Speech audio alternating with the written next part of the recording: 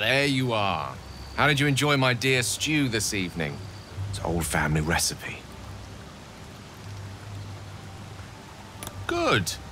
I tend to season it with spices from Karator, but given what's available to us, good old Rosemary had to see us through. Not that I mean to regale you with my culinary exploits. There's actually something quite different I'd like to discuss.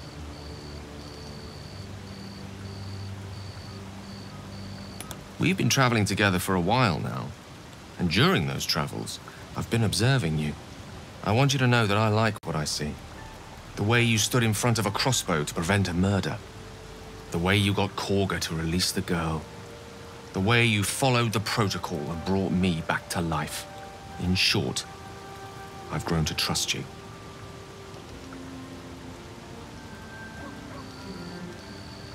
Now I need you to place your trust in me.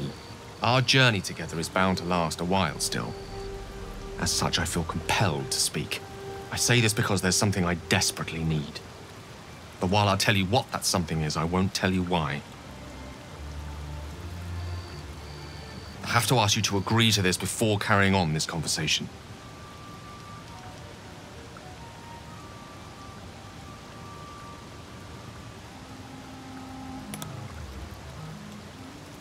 Thank you.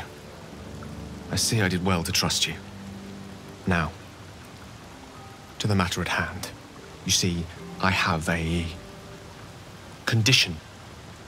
A condition different from the tadpole, but just as deadly.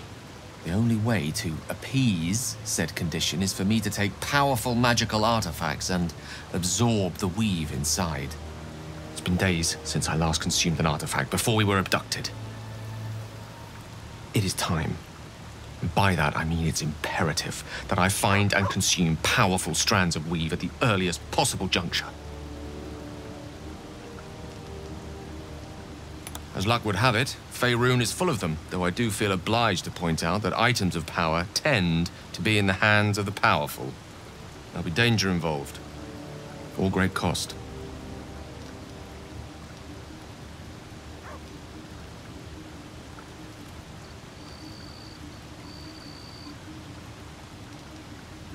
Good. A bit of boldness will serve us well. I know the allure these artifacts hold. I understand their value and their power. All this to say, I understand the sacrifice I ask of you. I hope I can count on you.